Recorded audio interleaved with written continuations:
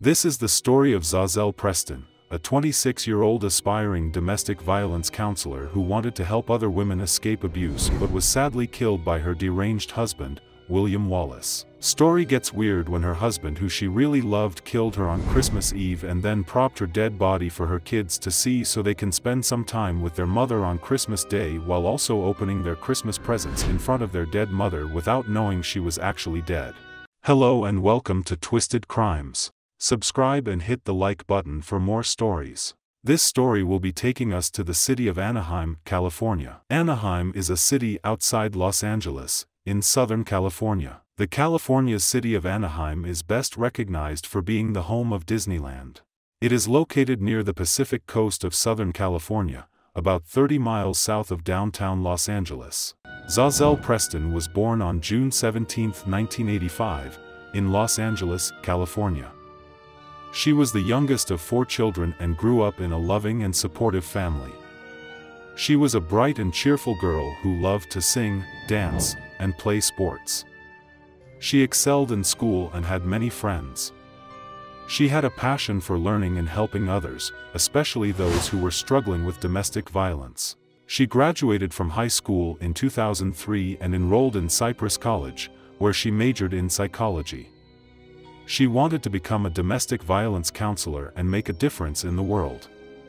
She was also a devoted mother to her 2 daughters from a previous relationship, Ziana and Valise. Za'Zell met William Wallace in 2008 when she was 23 years old and he was 36. William was a dock worker who lived in Anaheim, California. He was charming and charismatic, and Za'Zell fell in love with him. They moved in together and had a son, Marcel, in 2011, who was only 7 weeks old when Za'Zell was killed. However, Wallace was not the man he seemed to be.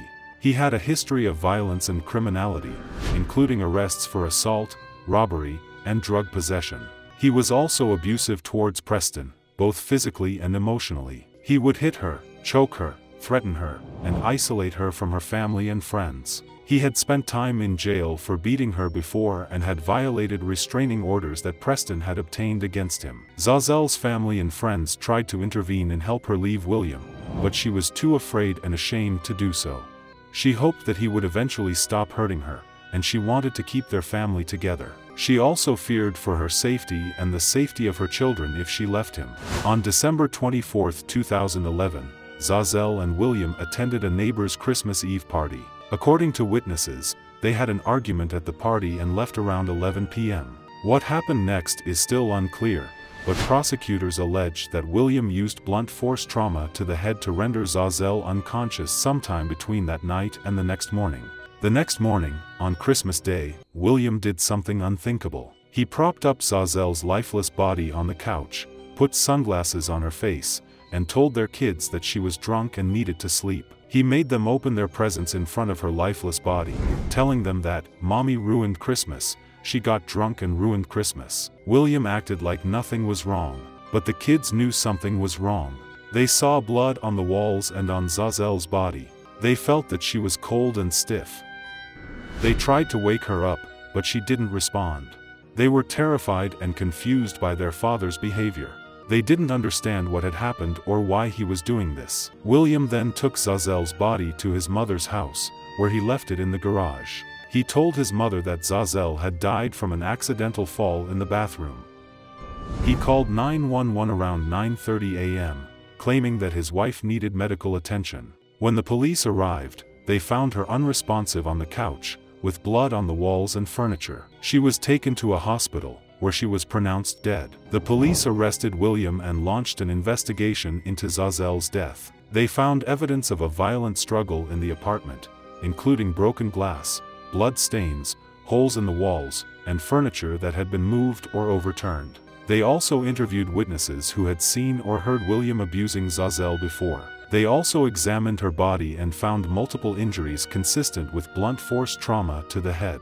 They determined that she had died from cranial cerebral injuries due to blunt force trauma by assault. After killing his wife, a man propped her dead body on the sofa to make the kids think she was still alive. This is all according to prosecutors in Southern California. They say William Wallace had his children open up their Christmas presents in front of her dead body.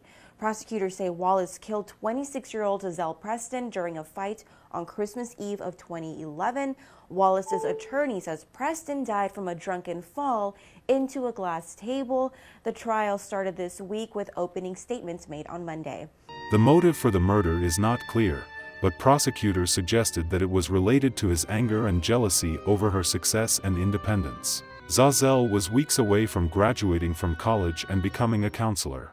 She had also expressed her desire to leave William and start a new life with her children. William may have felt threatened by Preston's achievements and plans and decided to kill her out of spite or resentment. He may have also been under the influence of alcohol or drugs at the time of the crime. William was charged with first-degree murder and faced up to 25 years to life in prison if convicted. His trial began in March 2021, almost 10 years after the crime. His defense attorney argued that Za'Zell died from injuries after she drunkenly tripped and fell into a glass table, shattering it. He said that William was trying to protect his wife's dignity by putting her on the couch and covering her wounds. The defense claimed that William was a good father who loved his wife and kids. They also blamed Za'Zell for provoking William and for being an alcoholic. They also showed photos of Za'Zell's injuries, which were inconsistent with a fall. The jury deliberated for less than 5 hours before finding William guilty of second-degree murder on April 7, 2021. He was sentenced to 15 years to life in prison on June 4, 2021. William did not show any remorse for his actions. He maintained his innocence and appealed his conviction, claiming that he did not kill Za'Zell or prop up her body. He also did not speak during his sentencing or apologize to Za'Zell's family. He showed disrespect and defiance to the court and the jury, and he even smirked when he heard the verdict. Za'Zell's family was relieved and satisfied by his conviction and sentencing. They said that justice had been served for Za'Zell and that Wallace deserved to be punished for his crime. They also said that they were outraged and disgusted by his appeal, which they saw as a slap in the face and a waste of time. They said that they hoped that his appeal would be denied and that he would rot in prison. Za'Zell's mother, Za'Zell Preston, described William as a psychopath who beat and tortured her daughter and mentally assassinated her children. She became the guardian of her 3 children, a son she had with William and 2 daughters from a previous relationship. She said she was determined to raise them with love and support and to honor Preston's memory and legacy. Her daughter, who was 18 at the time of the sentencing, testified how she discovered that her mother's body was cold on Christmas morning. She said she missed her mother every day and wished she could hug her again. Her grandmother, Sally Baker, said she was proud of her granddaughter for pursuing her education and career goals. She said she hoped her death would inspire others to speak up against domestic violence. Our deepest condolence to the family of Za'Zell Preston. May her soul continue to rest in peace. Thanks for watching. Please stay safe out there and I will see you in the next video.